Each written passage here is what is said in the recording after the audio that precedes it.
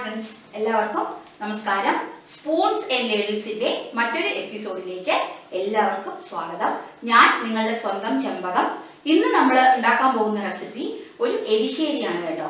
മത്തങ്ങയും വൻപയറും കൂടിയുള്ള ഒരു എരിശ്ശേരിയാണ്. ഈ എരിശ്ശേരിയിൽ നമുക്ക് പല നാടുകളിൽ പല വിധത്തിലൊക്കെയാണ് ആൾക്കാർ ഉണ്ടാക്കുന്നത്. അപ്പോൾ ഇതില് ഞാൻ ട്രൈ ചെയ്തിരിക്കുന്നത് എൻ്റെ സ്വന്തം റെസിപ്പിയാണ്. ഇതിൽ ഞാൻ ഉള്ളിയും ഒന്നും ചേർക്കുന്നില്ല കേട്ടോ. ഞാൻ വർഷങ്ങളായിട്ട് ഉണ്ടാക്കുന്ന രീതിയാണ് ഉണ്ടാക്കിയിട്ട് ഞാൻ നിങ്ങൾക്കും കൂടി കാണിച്ചു തരുന്നത്. അപ്പോൾ എൻ്റെ റെസിപ്പീസ് ഒക്കെ ഇഷ്ടമാവുന്നുണ്ടെങ്കിൽ എന്നെ തീർച്ചയായിട്ടും സപ്പോർട്ട് ചെയ്യുക. അപ്പോൾ നമുക്കിത് എങ്ങനെയാണ് ഉണ്ടാക്കുന്നതെന്ന് നോക്കിയിട്ട് വരാം. ഇതിനായിട്ട് ഞാൻ ഒരു മീഡിയം സൈസ് പഴുപ്പുള്ള മത്തൻ്റെ കഷ്ണങ്ങളാക്കി ഇങ്ങനെ എടുത്തു വെച്ചിട്ടുണ്ട്. ഇതൊരു ചെറിയ മത്തൻ്റെ ഒരു കഷ്ണങ്ങളാണ് കേട്ടോ ഇത് ഇങ്ങനെ എടുത്ത് വെച്ചിരിക്കുന്നത്.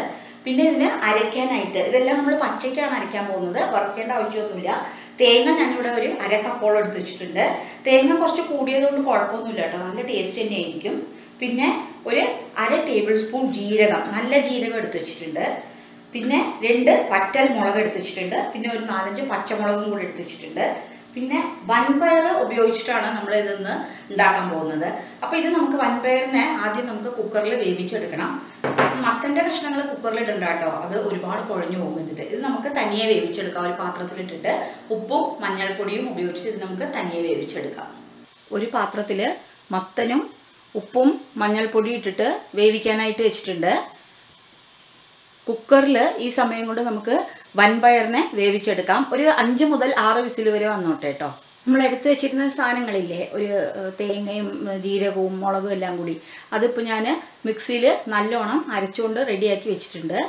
ഇനി ഇത് നമുക്ക് നല്ലോണം വെന്ത് കഴിഞ്ഞതിന് ശേഷം ഇതെല്ലാം കൂടി ഒരുമിച്ച് യോജിപ്പിച്ചിട്ട് കടുകും വറ്റൽ മുളകും കൂടി നമുക്ക് താളിച്ചിടാം.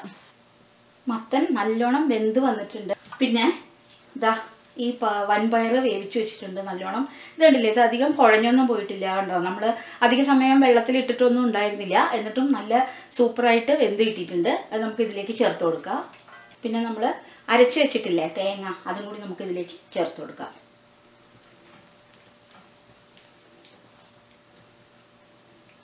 ഞാൻ ഇതിലേക്ക് ഒരു കഷ്ണം ശർക്കരയും കൂടി ആഡ് ചെയ്ത് കൊടുക്കുന്നുണ്ട്. ഇത് വളരെ ഓപ്ഷണലാണ്, നിങ്ങൾക്ക് വേണമെങ്കിൽ മാത്രം ചേർത്താൽ മതി, നിങ്ങൾക്ക് വേണമെങ്കിൽ അത് ചേർക്കണ്ട. ഇത് എപ്പോഴും ഞാൻ പറയാറുണ്ടല്ലോ, ഈ ശർക്കര ചേർത്ത് കൊടുത്തു കഴിഞ്ഞാൽ ഈ ടേസ്റ്റ് ബാലൻസ് ചെയ്യാനാണ് നമ്മളിത് ചെയ്യുന്നത്.